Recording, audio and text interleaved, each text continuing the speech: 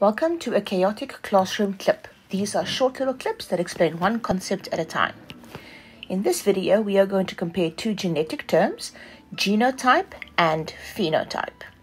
First up is genotype.